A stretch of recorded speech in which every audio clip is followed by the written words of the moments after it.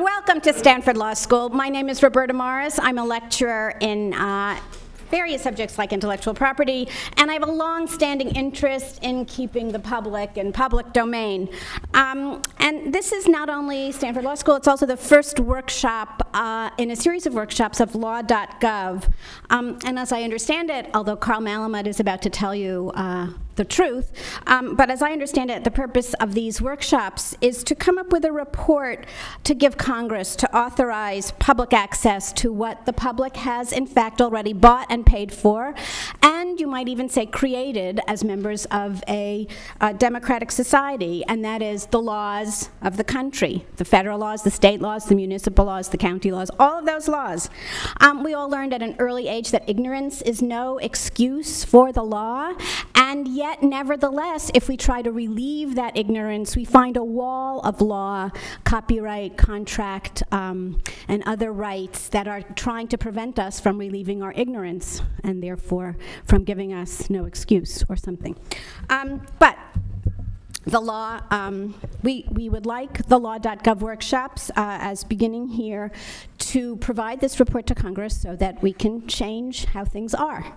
The first speaker is Carl Malamud. He is the president and founder of publicresources.org and the initiator, motivator, and grand panjandrum of Law.Gov, and he will tell you what it is. He's actually not a lawyer. His background was in economics. But since then, he's gotten very interested in the rights of the public to their laws, and he holds awards from Harvard, the Electronic Frontier Foundation, and the First Amendment Coalition. The next speaker, going across the table, is Anurag Acharya. Anurag was originally a computer scientist, a faculty member at the University of California at Santa Barbara.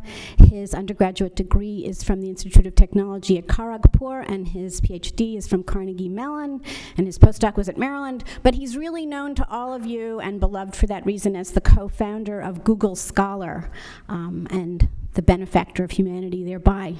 The next and last speaker today is Jonathan Zittrain, who probably needs no introduction to this crowd. He's well known as the author of the book, The Future of the Internet and How to Stop It.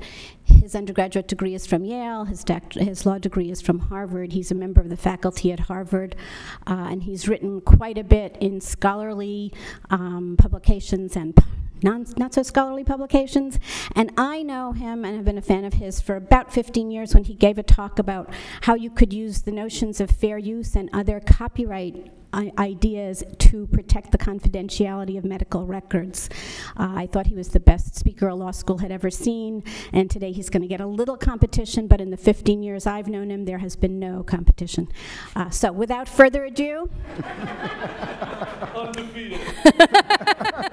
Without further ado, I will turn the podium over to Carl Malamud. Thank you, Roberta. I'd like to thank Stanford for hosting the first Law.Gov workshop. As Roberta said, this is a nationwide process that is undergoing. I don't know if you folks know, but in the 1970s, the law began to go online.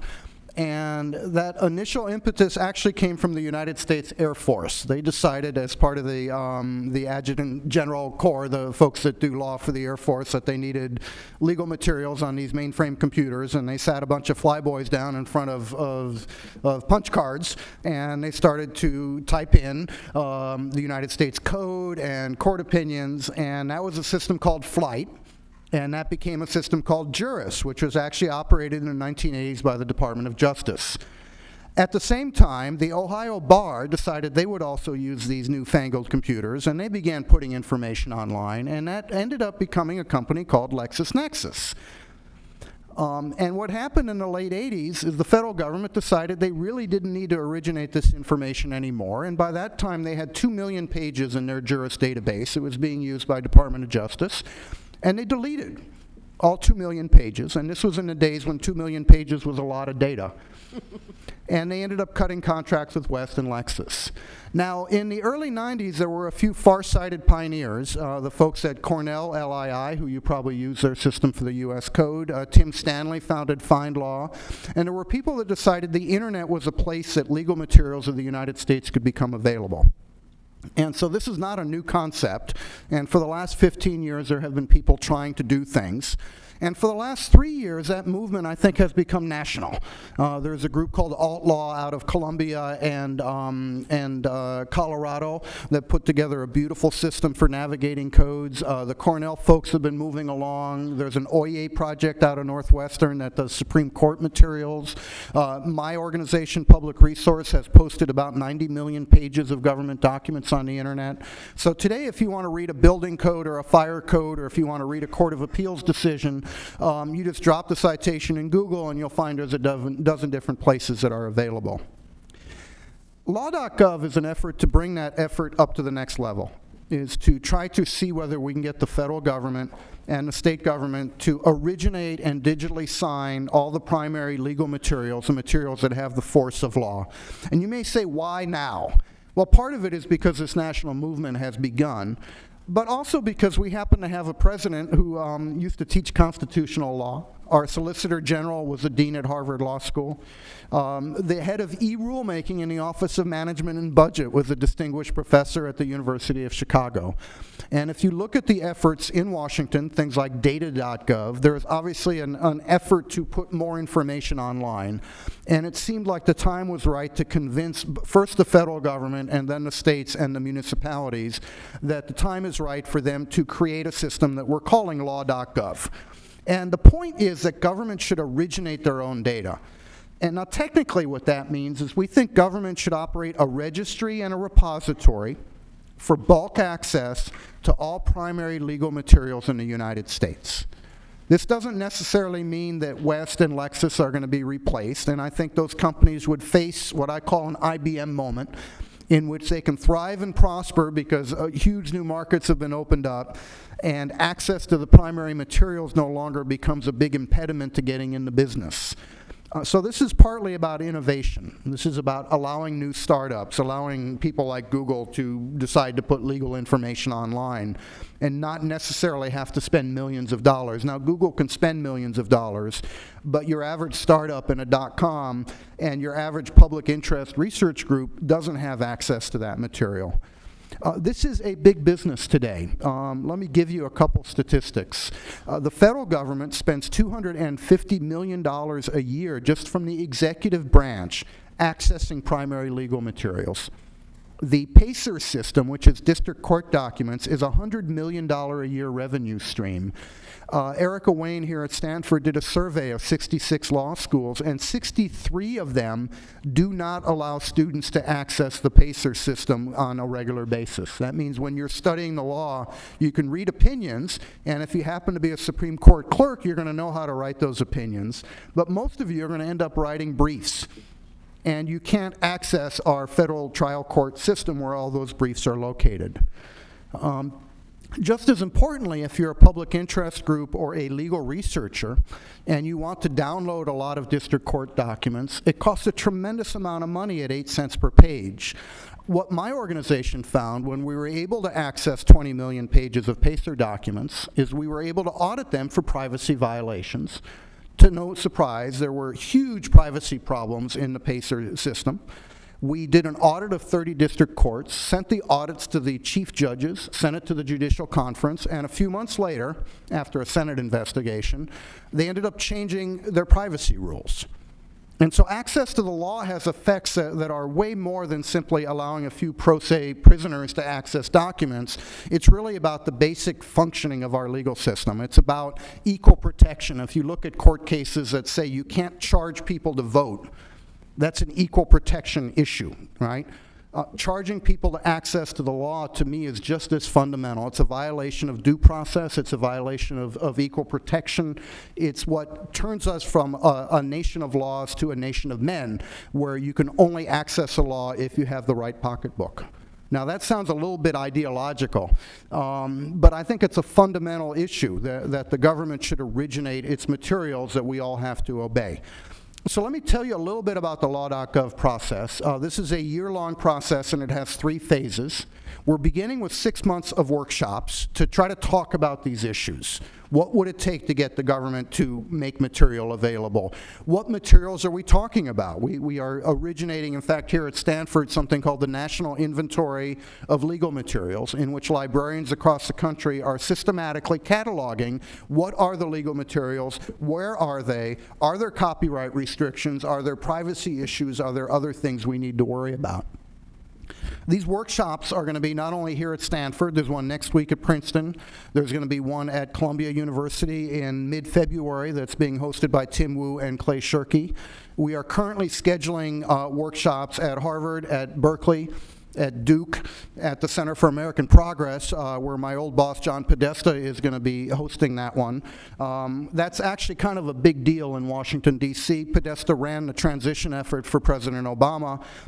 We are hoping that having not only people like Professor Zittrain and Professor Lessig and many others from around the country helping us put this together, but also having insiders in Washington being part of the process, that we will have a chance at least at getting our results heard. So part 1 of the process are these workshops for 6 months. Part 2 this summer is going to be the drafting of a report with detailed specifications on what it would take for the government to run such a system. It is my belief that if the government had primary legal materials more readily available, it would save the federal government $1 billion over a 10-year time period over access to their own materials. And little side effects like democracy and justice and things like that. And so the hope in the summertime is to write that report with detailed specifications, detailed technical specifications as well, about how one could build such a system based on open source software and open standards. And what that means is that this registry of the law could live in multiple places. So even if the federal government were to run one registry, the states could use that same software and run their own registries as well. Likewise, in the federal government, if the 3 branches can't agree on a single place that runs their registry, they could run a series of these things. Phase 3 is very simple. This fall, we're going to hit Washington, and we're going to try to sell this idea. We've had very good reaction so far. Senator Lieberman, on behalf of the Senate, has asked for a copy of this report to be deposited to his committee. I've been in discussions with Speaker Pelosi's staff and several other folks on the relevant committees in the House.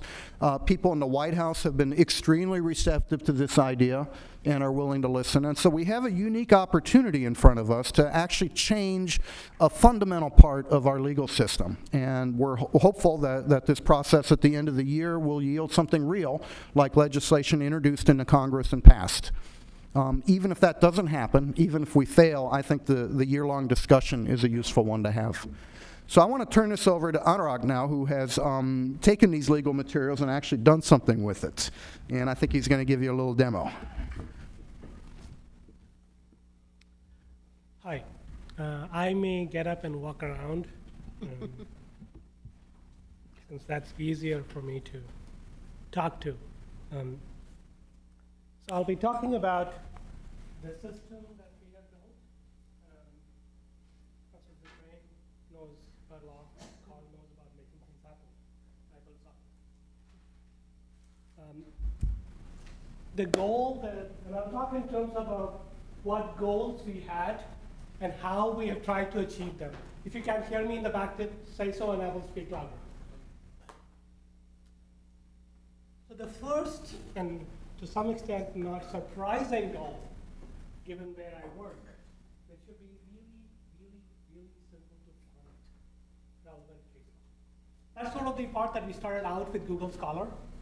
Scholar is a little bit different in the sense from what used to be Scholar before we added this.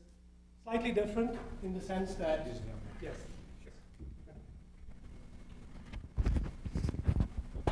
Significant fraction of the content in the scholarly space is for pay, and free versions are not available.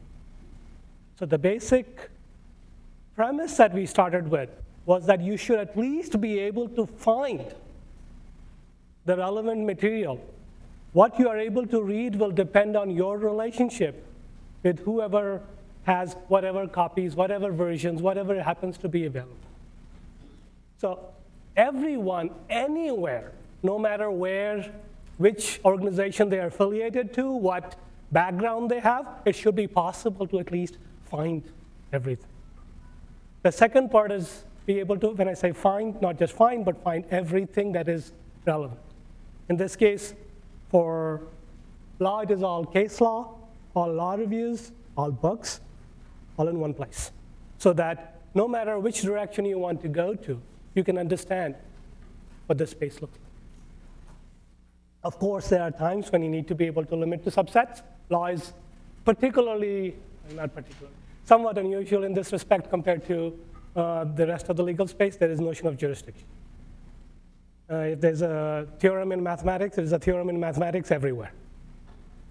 Same doesn't necessarily apply here. So being able to restrict is far more important here than a similar ability elsewhere. Normally in Scholar, before we added the law, for all the other areas, we do not have ability to restrict on a sub-area or sub-area basis.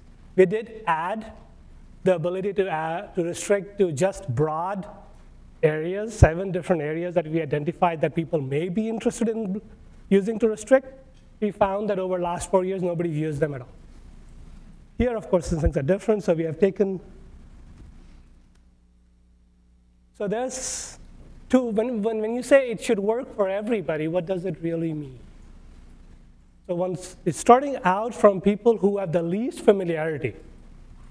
Simple queries that an average person would use should just work. You type it in, and it goes. You shouldn't have to know which database to go to. You shouldn't have to know which part of the ontology it happens to fall within, or to understand what magic terms happen to apply to give you these right answers. So let me go back to, clicked on the wrong thing.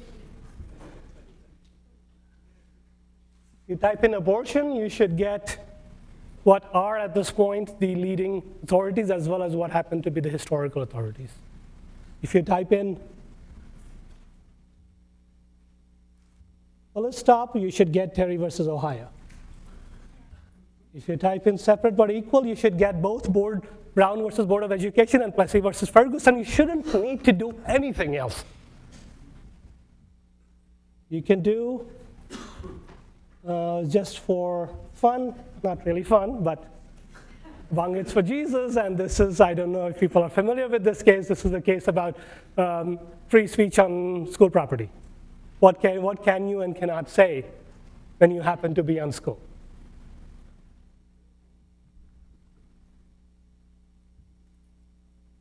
So this allowing something like this to work makes it possible for people who are not familiar with the intricacies of law to at least begin to explore. If I read something in the news, if I hear something at the water cooler, can I begin to understand? Can I begin to maybe not understand? Can we begin to look around?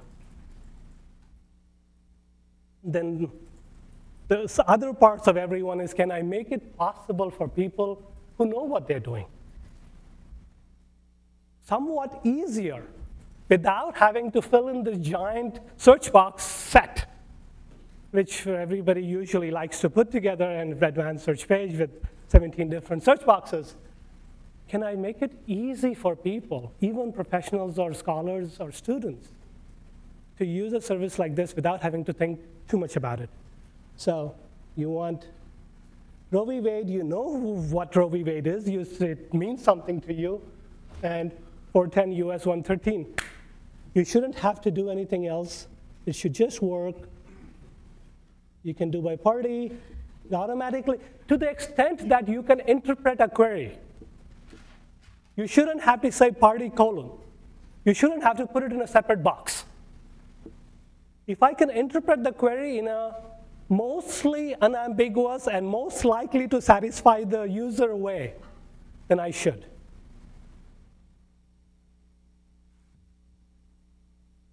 I mean, this is, in spirit, this is no different from what Google does. You type in a query, and we figure out what is the most likely set of results that you will likely want. They're different, and the kinds of queries you do, to some extent, allows me to do this. If you do 410 US 113, you are not an average person. That is not negative. That is not negative.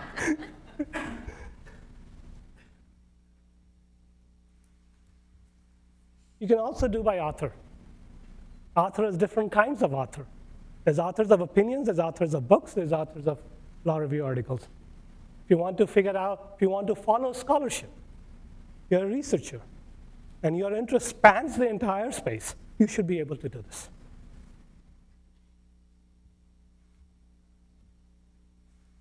The next goal, and this is sort of unusual for us in this space, it should be easy to read once you get there.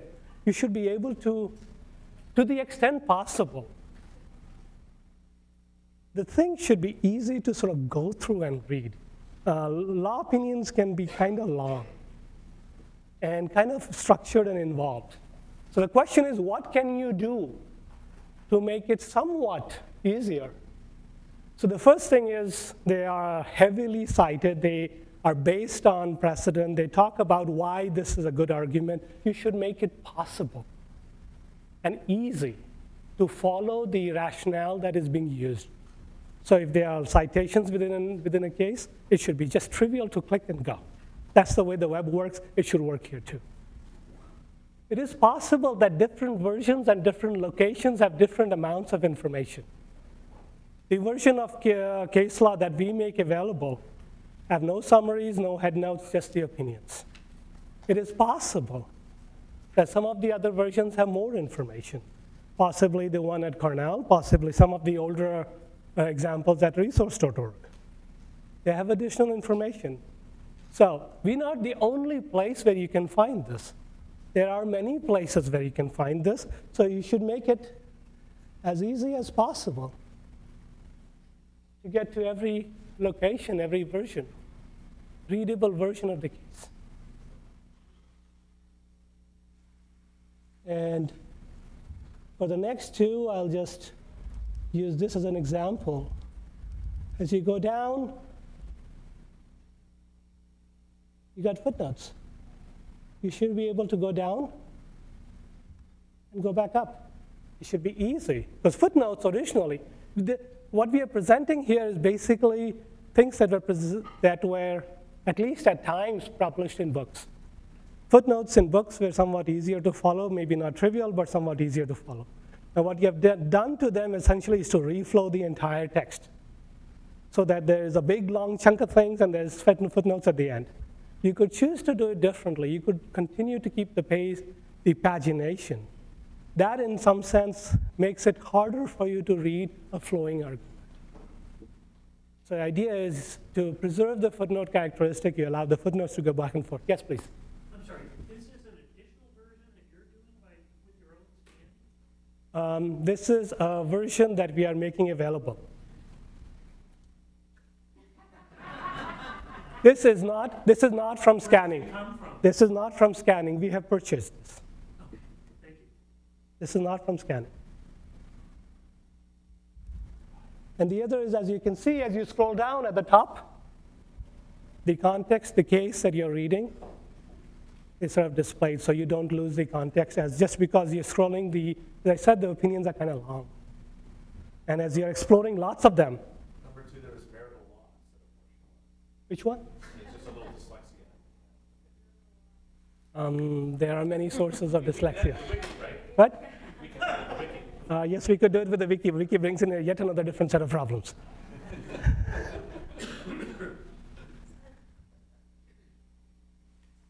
So this is what I was demonstrating. You should be able to sort of quickly get to footnotes, quickly get back so that you can go, give me a second, go off when you need to, and continue your reading or in your flow when you want to, and see the context. Yes, please. Do you have other law sites Excuse me? So do you have other law sites? At this point, we have only United States law. the next thing is, what can we do to help people explore and understand? And once you try to do it for everybody, this becomes surprisingly complicated. So we take baby steps. Some of the steps that are easy given what we have already been doing, and some of things that are unusual that we are doing specifically for case law. So the first is you should be able to get whoever is citing this. If law reviews are talking about a case, we should be able to get those law reviews. If cases have cited this case for other purposes, we should be able to get that. If books do that, we should be able to do that. So you can see who's citing a relatively recent case, which you might be familiar with. This is the case, the marriages case in the California Supreme Court, which said it was okay, gay marriage was okay. That's a very broad way of saying it, but please understand. So you can sort of see quickly. In some ways, I was very pleasantly surprised that relatively recent opinions have, are very highly cited. The other thing we do is we try to figure out, independent of the direct citations, what are likely related articles, related cases, related documents to any given article or case. So this is basically taking the Wong Hits for Jesus case and saying what's related to this. And you will see a lot of them, of course, are to deal with school districts. We look at what the citation patterns are between the cases, what the text is, to figure out what is likely related. Some of these cite each other, but not all of them do. Because it turns out not everybody relies on the same authorities to reach possibly similar conclusions. So the next thing, so these two scholars always had. They've always had the ability of being able to find what is cited. They've always had the ability of trying to estimate what might be likely related articles. What we have done special, unusual here for case law is to give users a way of trying to see how has this case been frequently cited? What have people used this to argue for, argue against, establish? And it can be surprisingly useful for a person with not as much, it could be very useful for professionals and researchers as well. I'm not able to judge that as well, and maybe some of you can tell me. But as a computer science person, which is basically as hopefully one of the educated citizens, for me to be able to click on that, and I will show you some examples, it tells me what impact this case has on me, why I should read it, and what is the core of this case, without having to construct this. Let me show you this. So let's look at Roe v. Wade. There's the longer version and there's the shorter version. The shorter version is for the first trimester, the right to abortion is absolute. Right or wrong, that's basically what this case has been used to argue. Plus, the notion that right of privacy can be derived from the Constitution. This is all done automatically by analyzing how this case has been cited in other cases, or in articles, or in books.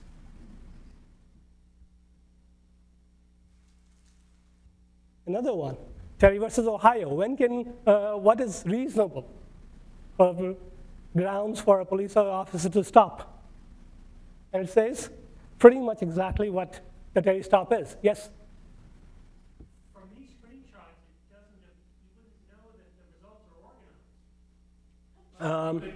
You could imagine the usefulness, you could imagine the usefulness of a refrigerator that would cook your dinner, but you could imagine the usefulness of this, at least grouping the results by theme and subject matter. They look random, are they not? So it's not intended to be structured. I would like to understand what structure would help with. Purpose here is to say, what has this been used most often to establish? Now, if there is further restrictions that would help understand this, we would be happy to explore that. Am I right? Point 1 might not be very closely related to point 2? That is not intended. Very closely related to 0.75. That is not intended at all. What 0.1 is the most frequent. 0.2, and what we do, second thing we do is you click on it, we take you to the portion of the case. Excuse me, it's too light here. It doesn't display clearly, it's way at the bottom. It just takes you to the portion of the case where the citation happens and shows you the context around it. So you can say how it is cited and in what context. What else have people said about it around it?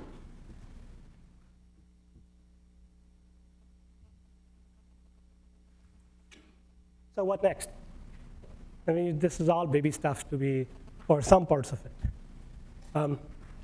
Well, one is to increase coverage, especially for older cases. At this point, we are, for federal cases since 23, for Supreme Courts, everything, and state courts since 1950. That's not all of case law. The second is, what more can we do? And I'm sure there's tremendous amounts of things more we can do to make law accessible. This is sort of the first baby step. Making it possible for people to read, making it easy for people to read, making it possible and easy for them to find. Will allow people who are really interested to sort of spend enough time to figure this out. Can you make this even easier? I would love to brainstorm with people who have a lot more experience with this area than I do, which is not very much at all. Thank you.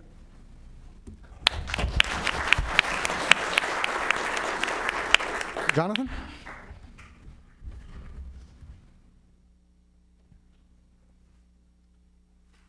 So this may be one of those identifiable moments where we are at the cradle of an idea.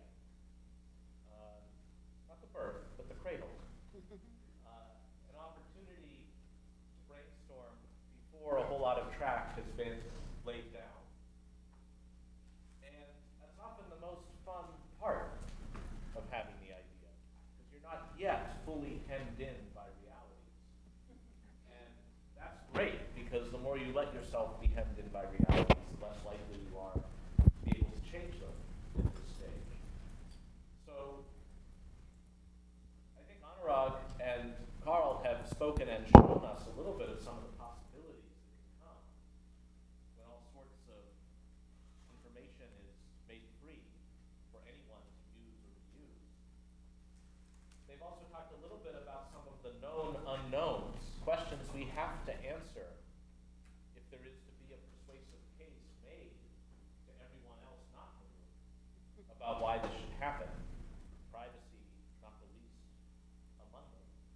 And then there are also the unknown unknowns, the Rumsfeldian unknowns, that will come up whenever you try to do something as profound and revolutionary as what in fact is actually being proposed.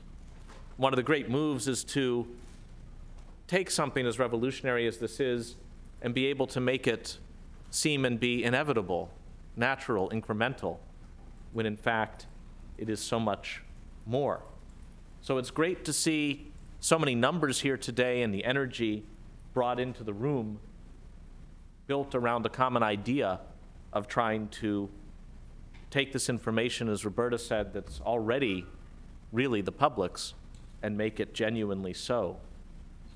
Now, I study cyber law, whatever that means. Part of what it means is studying the actions and dynamics of just one or two people who have an idea and manage to get it started, and within an incredibly short period of time, sometimes have completely transformed the landscape.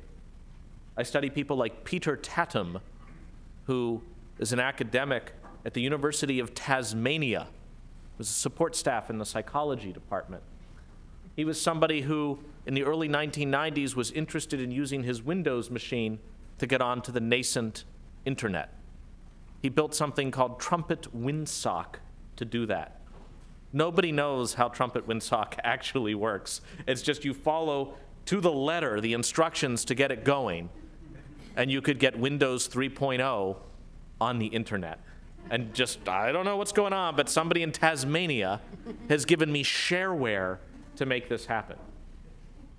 And it was only the second release of Windows 95 where Bill Gates thought it worthy enough to build this functionality in on the shoulders of someone like Peter Tatum. In more recent examples, you look at Facebook or Twitter or even Google, and you see how just a couple people with an idea, even in a field where people know it's going to be significant, like search, and make it happen when the incumbents and the most logical parties to build into it have failed. Even the World Wide Web itself fits this template, right? A guy named Tim sets up a server and some suggestions as to how others could set up their own servers and clients, making a World Wide Web of, right? The guy's crazy. It's just, what level of confidence do you need to try to do something like that and name it so capaciously? And you know, we're not talking today about the people who made the WAIS, the Wide Area Information System, or remember Gopher? Like that's, you know, there are many fits and starts. And it's interesting to me to hear Carl say, you know, it may not work. But even if it doesn't work, it's the fits and starts that later give rise to the thing that does, which is why I am so confident that even if this does not directly result in something comprehensive in a short time, it is a huge building block to that end. Other non-incumbents that come to mind that have managed to really change the way the world works, a guy named Brewster, who just decides to start scraping the web and keeping track of everything because we might want it someday. And that's the Internet Archive, the Wayback Machine. Now, we could actually have an interesting discussion as to whether it's possibly a big copyright infringement or the biggest copyright infringement ever, right? I mean, the Google Books folks can tell you what happens sometimes when you start scanning everything and give an opt-out as the way of assuming permission. Of course, that's exactly what the Internet Archive does. It was incredibly vulnerable when it first started. Less so now because it's just so damn useful. At this point, if the case were brought, very similar to the template of the Google Books case, saying, hello, the Internet Archive is a rank infringement of copyright. It is scraping entire sites and keeping them forever unless they opt out. That's not allowed, not a fair use, prima facie infringement. But now it's the court that in agreeing with that would be wreaking havoc with the status quo rather than the other way around. An incremental change that turns out to be revolutionary and then just turns out to be the status quo. What a great template to follow. And I see hints of that in the presentation some of you may have seen yesterday from Steve Schultz about RECAP, which is let's get access to this data that is ours through Pacer, and then through a plug-in, make it available to others to save them money that they won't have to pay to the government. And you know the people at Pacer are having a cow. Is it illegal? I don't know. Probably not. We'd have to throw a trial to find out. Nobody wants yet to do that. And in the meantime, the status quo is evolving. And every day that RECAP exists is another day that the Republic has not fallen, at least for that reason. And it becomes part of a status quo from which everybody can benefit. So with the Law.Gov enterprise, the kinds of issues we have to take up are partly, I guess you might call them evangelical, how to increase the salience and relevance of this project to people that otherwise don't think it bears upon them, how to persuade people in a position to make it happen, including legislators and members of the other branches, to be supportive of the vision behind it. But also, I think it involves a really frank and detailed discussion about issues like privacy, one of the known unknowns. What happens when you take a huge mass of documents that are nominally public? You could go to the basement of the courthouse and get them, but no one does unless there's some particular media interest. And when those are as searchable, as enthusiastically as you know Anurag will make them, You can just do a search on a name. He's like, well, we assume you want the social security number, right? That's the most salient result. Now, we know that the Google web search actually excludes social security numbers, which is what. what. Add to that. Yes. If you see social security, if you identify social security numbers and non-public telephone numbers in the case law that we make available, we redact it. In other words, we can fix that. Same with us and same with Tim Stanley and all the other folks doing the free law on the internet. We actually all work together on privacy issues, unlike the commercial providers and the courts who do not respond to these types of queries. So as you can see, these are extremely known unknowns for which work is being done to fix it. We also know, certainly to keep the privacy example alive for another moment, that all it takes is one well-positioned oops, and the transformation of the landscape towards closed can take place. Those of us who are aware of the hasty passage of the Driver's License Data Protection Act or the Video Rental Protection Act can point to the exact incident that gave rise to it, rather than be curious about how these two things became so singularly important with respect to privacy protection compared to everything else. Then there are, again, the unknown unknowns. There's a stay in effect until tomorrow. Who knows what will happen next there in the Prop 8 case, which was about to be webcast on YouTube. Right? I imagine all of us couldn't wait to see the comments from the YouTube community. LOL, nice tie, you know.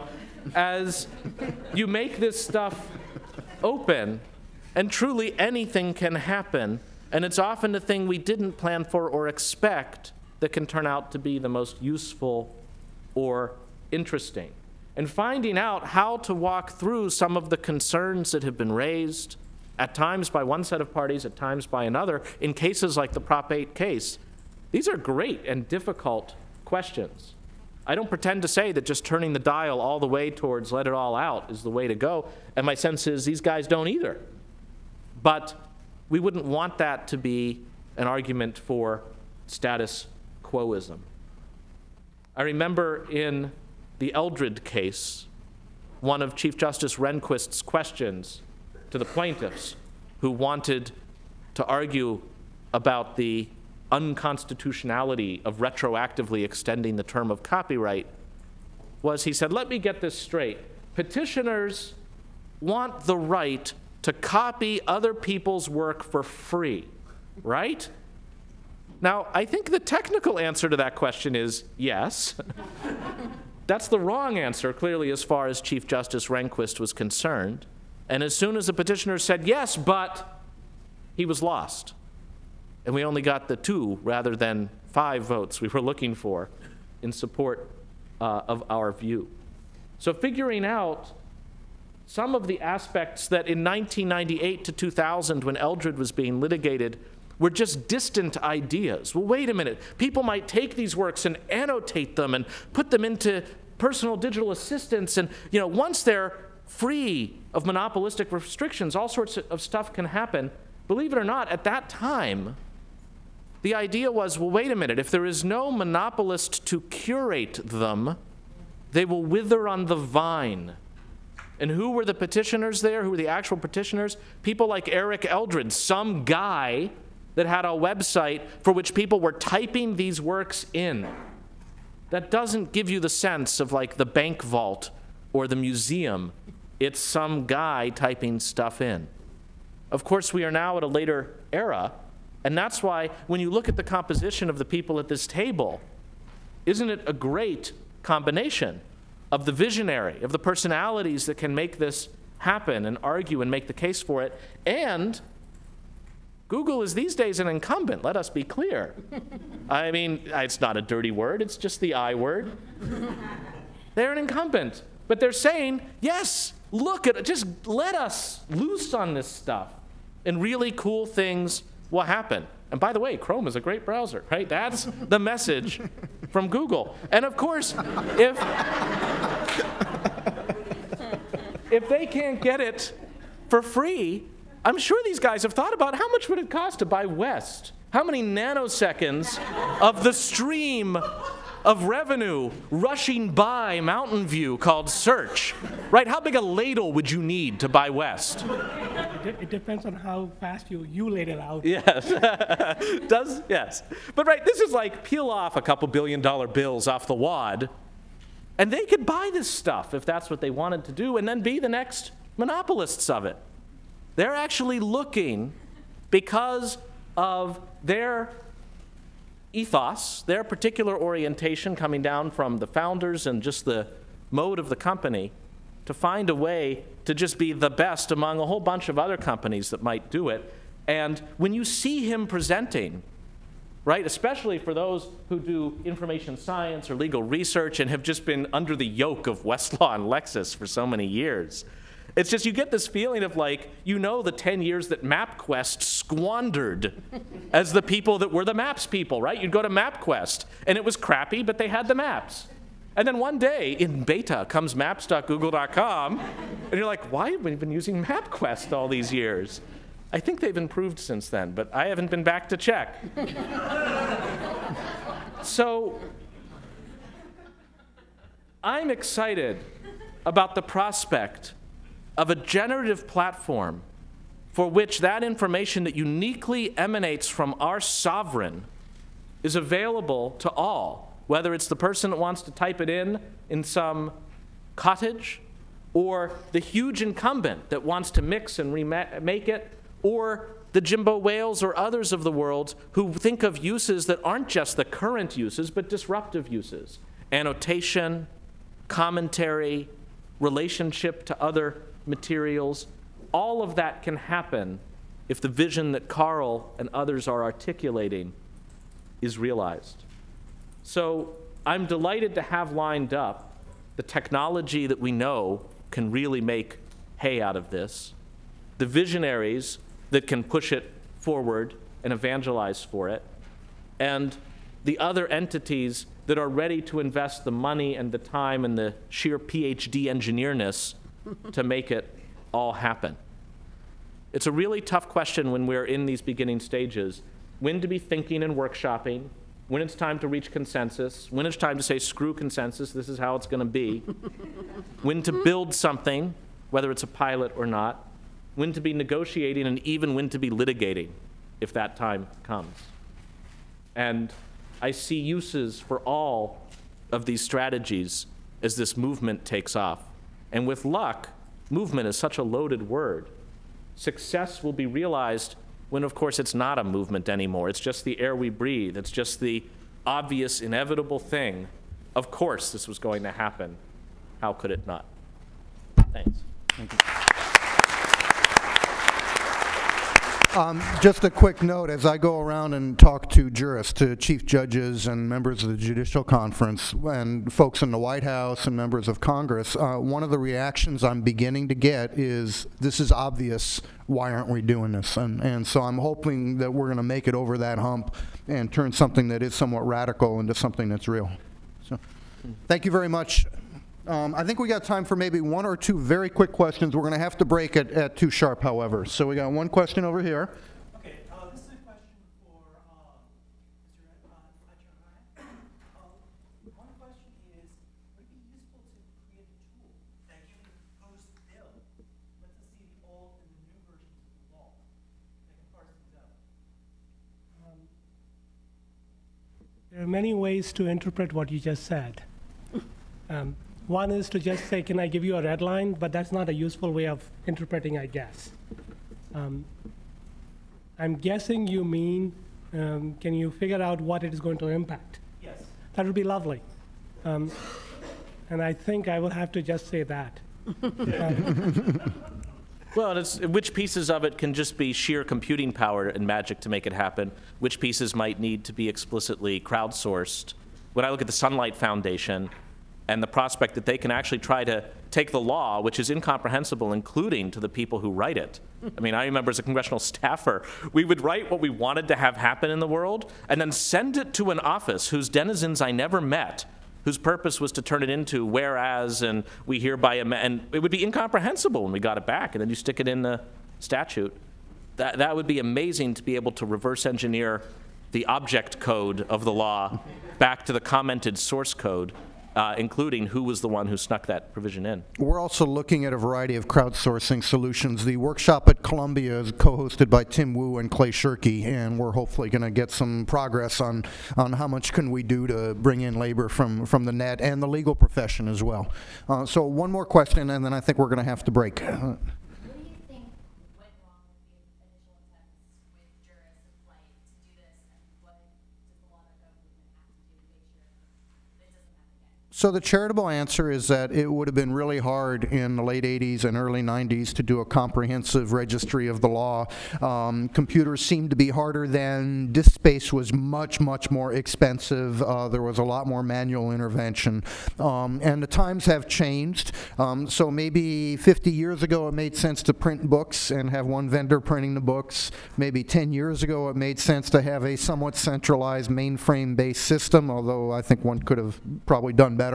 But certainly today, the opportunity is in front of us. And I think what's happened with the legal profession is we've lost a decade of innovation. Legal is the last big bastion of closed on the internet. If you look at medical, financial, many other segments of information, scholarly information, that has opened up dramatically, and there's been good effects and bad effects by opening up.